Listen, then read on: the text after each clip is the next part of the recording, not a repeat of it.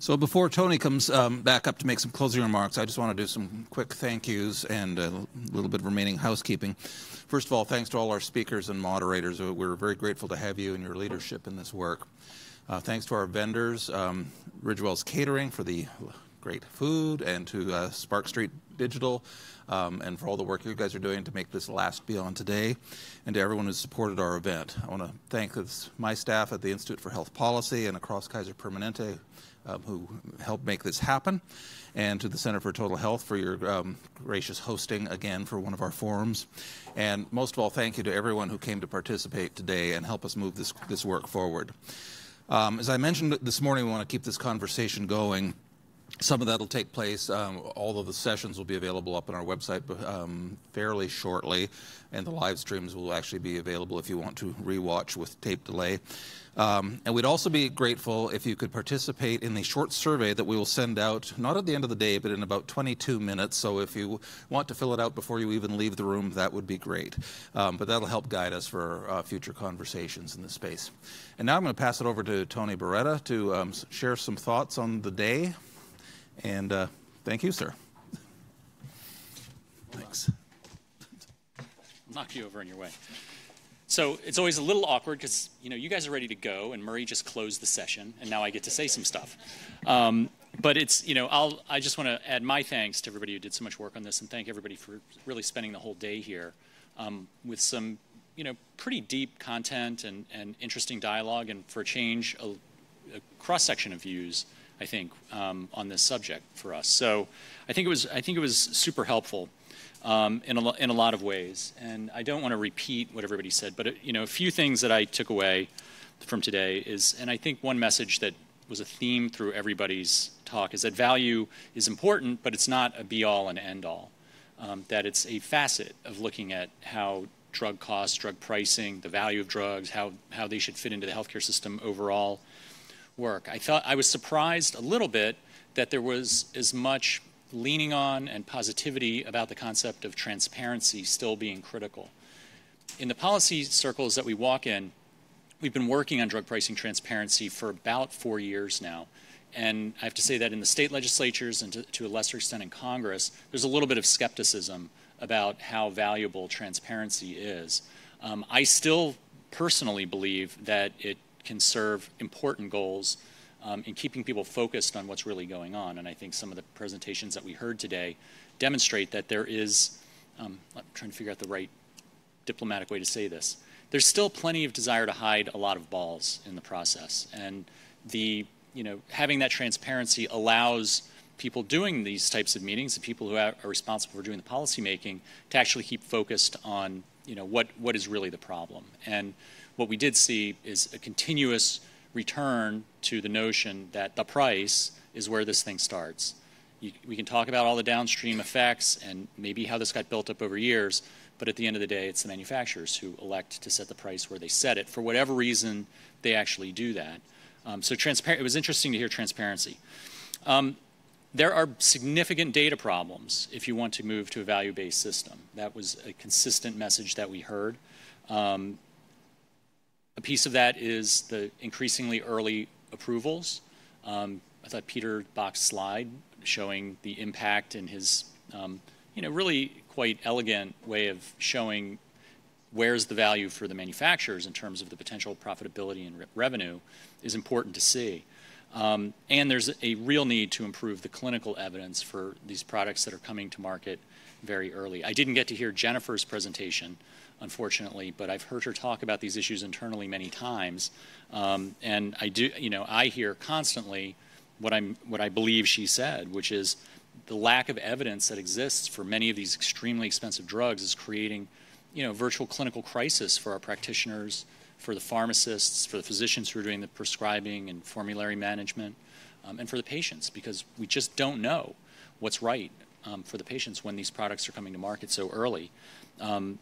The notion of having to experiment on our own patients is a really disturbing reality. And I'm sure it's not just within Kaiser Permanente. I think it's in other places as well. So continuing a dialogue about what kind of data really should be collected in the post-marketing surveillance period, what should happen with it, who can do what with it is a crucial continuing conversation. I thought that Chris Liebman's comment, for me, it was the most critical takeaway that I heard when he was describing how, given the looser judgment of FDA over the quality of the submissions and the data that's provided, that a really robust and well-produced application with strong data behind it can be given an A. And a really loose application with not much data at all can also be given an A. And you know this would happen, that other people in the organization would start raising questions about whether we really need to be putting all of that effort into dotting all the I's, crossing all the T's, and doing a great job on this stuff. That is exactly how reality works. When government regulation creates a hole or creates an incentive, people will logically ask themselves, what do I need to do? It's the flip side of what we've seen with the Medicare STARS program. When the Medicare STARS program came in 2000, I guess it came in 2012, we saw within our organization focus like a laser beam on these things that we were going to be judged on. The amount of resource and effort that went into this was extraordinary, and you can see it really drives people to execute. You lift that stuff, things will slide back the other way, and this is sort of the same example of what's going on with the FDA. I thought that was incredibly helpful and a very, very thoughtful point. I'd be remiss if I didn't reflect on the Steve and Matt conversation. Kudos to both of them for their diplomacy. I do think you can see that both industries are extraordinarily well represented here in Washington. And I would say that it's pretty clear that both industries are still talking past each other in some respects. There's a rebate conversation going this way, there's a price conversation going that way. And I have my own personal position on that, so I won't get involved in who's right, but I will say that people are sticking to their guns. And even as we have this dialogue around value, it's still coming from very different perspectives and different goals. And I think until there's a conversation that drills down below that, in some respects, to the extent I thought Sean was getting at some of this, was the need to have a different dialogue. I did enjoy the concept that we could have a different conversation about what the price should be and start at one point or the other. My experience in buying drugs from manufacturers has demonstrated that you don't really have that choice. You're starting with the price that they're actually starting with, and you need to negotiate it down from there. But that was interesting because I think conceptually it's a strong point to say that value should be the ceiling and not the floor. I was surprised that Sarah didn't jump out of her chair on the evaluation of the Hep C drugs, because I've made that criticism to you before, and you jumped at me saying, no, no, no, that's not how we actually looked at it. But it's interesting that one where we all concede these drugs are really important and really good, there's still a number of us who feel that they're radically overpriced. And we're radically overpriced from the very beginning, and then the measures are all over the place. So in 2013-14, we started having this dialogue, and it's been super interesting. I thought Barry's slide on the trajectory of the disease-modifying therapies was stunning, and I thought her perspectives, I thought the story about Diane was very critical and moving. The reflection that I had on that particular point is, thinking back to 20 years ago, historically, Kaiser Permanente, it was almost a regular thing. I mean, we would have these conversations, and our drug benefits were out of line with where the market was going. We had, very comprehensive coverage. Our medical groups would argue for very low copays. We didn't really need to use the cost-sharing tool to make sure there was appropriate utilization. But ultimately, as the market just started drifting to higher and higher cost-sharing, the cost of our benefits were getting out of line with the rest of the market, and ultimately we had to start following with these types of deductible plans that, we have a pretty significant proportion of our enrollment now do face these deductibles, because those are the plans that the employers are buying for, and they've been doing that because they've been trying to mitigate the cost increases that you've seen from the slide of those prices going up astronomically. So this thing is a vicious circle that's going on, and we do need to try to get our hands on it, and it does start with the price in the final analysis, because most people are not ecstatic about offering the types of deductible plans that are out there. But it is how the balance is right now, and how the balance of equities exists between the people who are paying the premiums versus the people who are enrolled. And so that's something that's going to continue to be a problem. The simple solutions to just stop having any cost sharing, though, doesn't answer the problem, because then you have the economic problem of what are you going to do with the premiums and what are you going to do with the costs, and are you simply doing this to lift any pressure on the pricing, which is, frankly, part of the strategy. So we need to have a more real conversation about that, and eventually get past the talking past each other. Again, I thought Lee is probably over there somewhere. Lee, I thought, as always, did a great job representing the really thoughtful perspective around value from a consumer perspective. Again, Barry, I thought, did a lovely job bringing that patient perspective and that advocacy perspective. I'm always so impressed that there's so much good thought going in here. Lee's, really values in the eye of the beholder is the point that I think she's making. And I think we all reflect on that.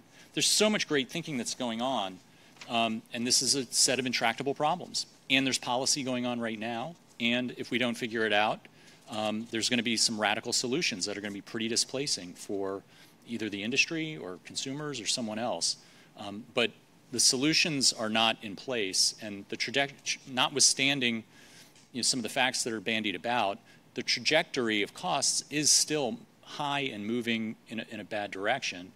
And what we're facing in terms of the pipeline that's coming through is going to exacerbate the problem enormously. So we're having this conversation, a snapshot in time, but we know there's a massive pipeline in front of us, that the economics of how competition is going to work in that space or not, and what the expectations of the investors are, how competition can potentially work, it's not a pretty picture. And so we're going to be facing a lot of other challenges. Amit, thank you as well for great presentation. Really nice background. I will take you out for beers, and we will have our annual fight over Medicaid best price and whether that really is a thing or not. You can come, Sarah, if you want. That's also fine.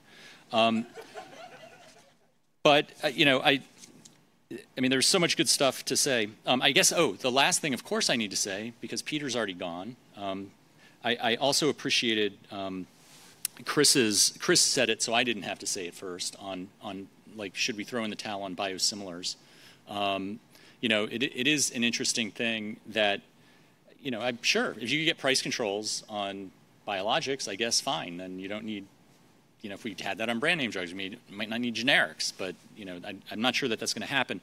But what we have seen is in Europe, it took time, as Chris pointed out, but there's a robust market for biosimilars, and pricing has come down 60 and 70% on a lot of things.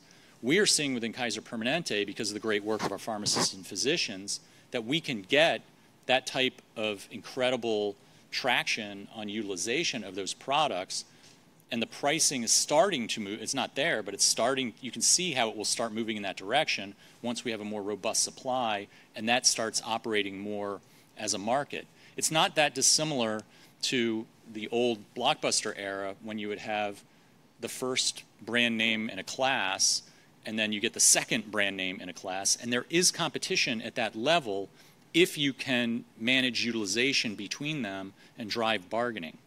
And that's how we at Kaiser Permanente used to do really well during that era. I think the same thing is possible for biosimilars. The critical thing is you've got to make sure that that is coming and will work, so that the people who are managing the care and managing the coverage have the incentives to invest in the infrastructure that's necessary to get the utilization, in control, so that you can actually drive negotiations at that level. So I do think there's a lot of promise there. I hate disagreeing with Peter because he's so compelling about everything that he says. But I totally get where he's going with that. And then last, I think, the question that continuously got raised on value, and a couple of people raised this both in questions and from the podium. What facet of value are we supposed to be measuring? Are we talking about individual value, value to the individual? Are we talking about the organizational value, the value to the fund holding, risk holding health entity that is responsible for both medical and pharmaceutical costs? Or are we talking about societal value?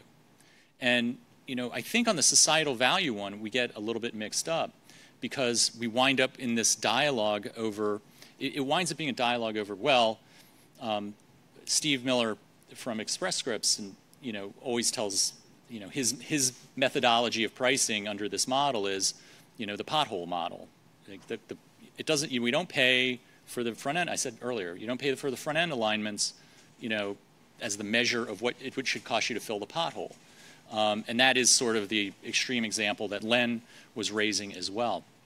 And I do think that that is the question. It's like, where does the value actually reside? And I think from a societal value standpoint, equally important, and I think I referred to this in my opening remarks a little bit, is how can we get to an optimal place where the incentives are as strong as they can be for the best new innovation and the least reliance by the industry on the things that are already on the market. We want to have a fast cycle of innovation. We want to make sure that they're amply rewarded and then they're counting on the next thing coming along, not the stuff that's been on the market for 25 years. And too many of these products where the prices have gone up like this, they've had market exclusivity well beyond whatever anybody could have ever anticipated, and that's what we're dealing with. So the value question does provide insight into that, and it helps us understand where the problems are and keeps us focused. So I do think that the session today was useful for helping us stay focused on where the real issues are. So you guys always give me that hard job of summarize what everybody said in 10 minutes. So that's as good as I can do for today.